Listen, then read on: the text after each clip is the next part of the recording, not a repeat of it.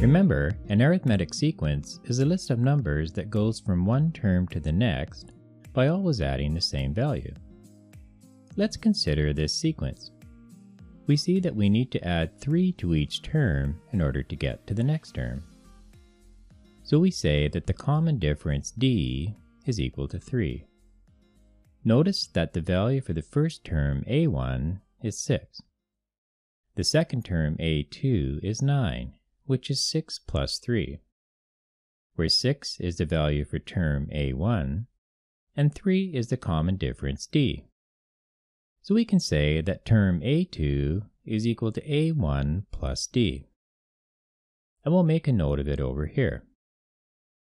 The third term, a3, is equal to 12, which is the sum of the first term, a1, 6, plus 2 times 3, which is 2 times d. So we can say that a3 is equal to a1 plus 2d, which we'll make a note of over here. Now let's look at term 4, 15, which is the sum of term 1, 6, and 3 times 3, which is 3d.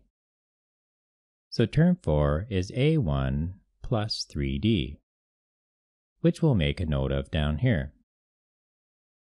Now we'll take the 3 equations we made and take a closer look at them and see if we can find some patterns. Notice they all start with term a1. And to all of these, we add a number times d, the common difference. Notice in term number 2, we add 1d. So the number of d's we add is 1 less than the term number. In the second equation, the term number is 3, and we add 2 d's. So again, the number of d's we add is 1 less than the term number. And when the term number is 4, we add 3 d's. So again, the number of d's we add is 1 less than the term number.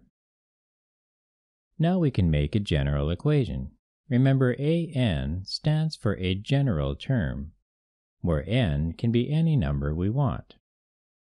All of the equations start with the first term, a1, so will this one. And since the number of d's we add is 1 less than the term number n, we'll add n minus 1 times d to our equation. Study this for a few moments and make sure it makes sense to you. So now we've created a general equation we can use for any arithmetic sequence. an equals a1 plus n minus 1d. It would be good for you to memorize this equation. Let's see how this equation works for the sequence we have here. We'll use it to predict the value for term 5, even though we already know what it is. Here's the equation, an equals a1 plus n minus 1d.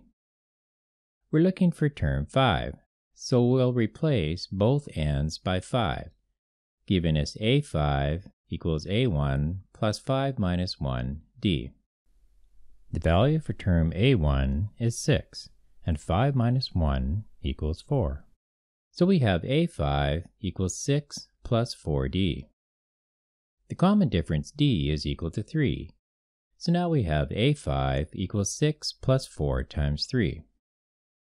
4 times 3 is 12, so now we have a5 equals 6 plus 12, which equals 18. So using the equation has given us the correct value for term 5, which is 18.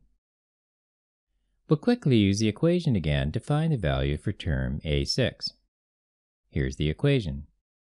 Since it's term 6, we can say that a6 equals a1 plus 6 minus 1, d, which equals 6 plus 5d. And because d equals 3, this becomes 6 plus 5 times 3, which is 6 plus 15, or 21.